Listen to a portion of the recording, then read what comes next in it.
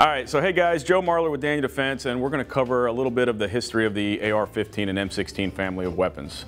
Back in the mid-50s, the U.S. infantry was starting to look at a different service rifle to replace M1 Garands, M1 carbines, M14s to be a standard service rifle across the board. So back during that time, Armalite decided they wanted to throw in a firearm, compete, and what they submitted was the AR-15. The lead designer for that was Eugene Stoner. It ultimately was selected to be the new service rifle for the infantry, and it first saw service during the Vietnam War.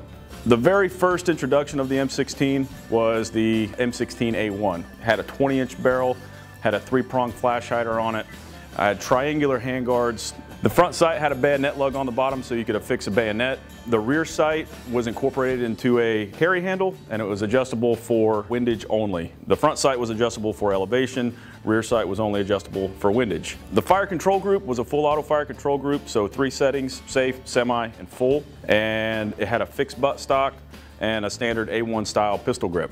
Fast forward a couple decades, the industry took what it had learned from the M16A1 and wanted to make some improvements to it. So we went from an M16A1 to an M16A2 in the mid-80s. Some of the things that they changed were, I'll start at the front, I'll kind of work my way back, the barrel. Okay, we went to a heavier profile barrel so that barrel wouldn't heat up as fast.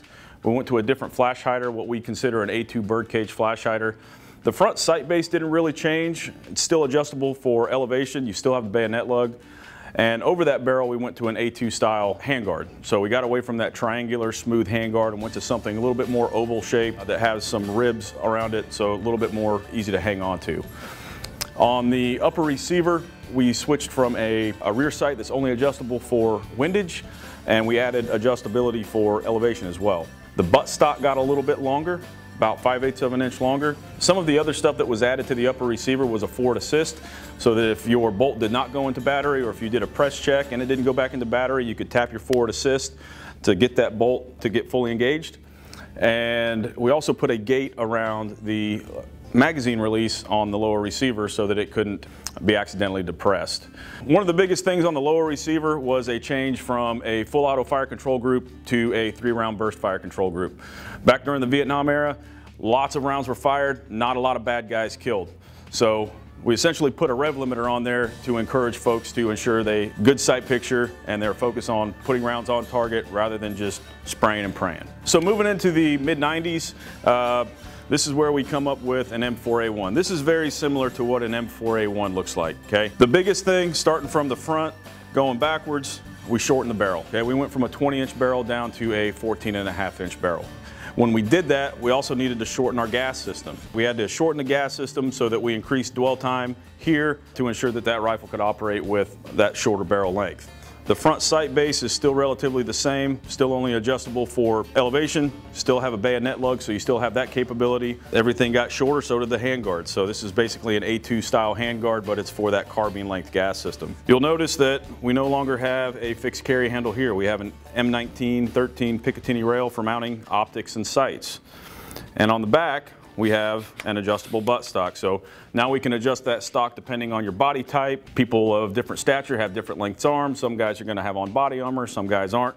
So this just allowed the shooter to adjust that gun to fit their needs. Okay, so I wanted to talk a little bit about the history of the platform in general because it has a lot to do with the history of Daniel Defense. Back in the early 2000s, Marty had his own company. He was running a garage door and fireplace business, and he was golfing on the weekends and he hated it.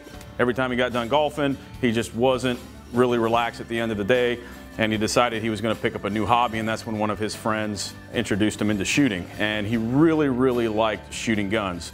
And that's when he bought his first AR-15. He bought an old Colt SP1. Now, for those of you not familiar with the Colt SP1, it looks a lot like an M16A1, has that fixed carry handle, plastic handguards, but really no ability to mount modern red day optics that were coming about back during that time. So Marty was doing some research, he was looking at some manufacturers, he was trying to find a company that made a flat top upper receiver that would go on those old Colt SP1 lowers. Now, an old Colt SP1 lower has a larger front pivot pin than what's currently produced today.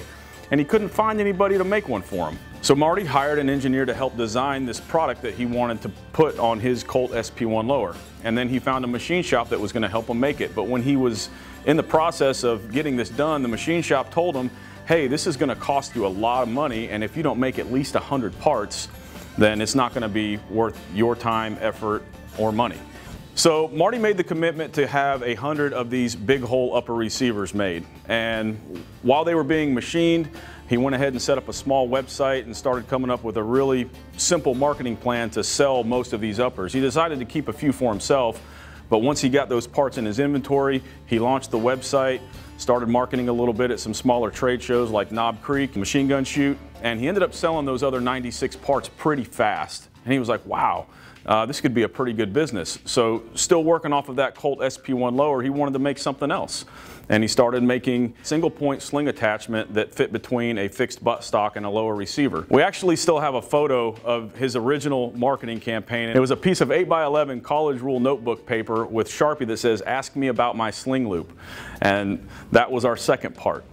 And from there, it just kind of migrated into other things. And eventually, we got into making rail systems. In about 2004-2005 timeframe is when Marty was approached by the SOCOM command, and they were telling him, hey, we're looking for a rail system. We know you guys make rail systems for the Army Marksmanship Unit. We would love if you guys would submit a product for the solicitation that's about to come out. Marty started working on that, and that's when we developed the RIS-2 handguard. And in 2006, we were awarded the IDIQ contract, which stands for Indefinite Delivery, Indefinite Quantity, and we've been supplying rail systems for the SOCOM community ever since. And from there, we just kept moving right along. In 2008, we were awarded the contract for the SA-80 rails, or the L85 rails, for the UK Ministry of Defence. And in 2009 is when we introduced firearms. So we started our prototyping stage in 2008, and we introduced our first line of firearms in January of 2009 at SHOT Show down in Orlando. Our flagship model was the DDM4 V1, and from there, our platform has just evolved into some of the nicest firearms you're going to find today. Hey, this is our DDM4 V7. This is in our mil-spec plus brown Cerakote. This is a current production model where we have our own overmolded butt stock and pistol grip. We have full-length handguards. This is our MFR rail and M-lock. We have our own muzzle devices now. We manufacture our own sights, and we even manufacture our own carbon fiber reinforced polymer magazines. So this is just one evolution of the M4 carbine. The M16, M4s, they've been around for decades. They're gonna be around for decades longer. And I think Eugene Stoner is clapping in his grave to see that his platform that he designed back in the 50s is where it is today.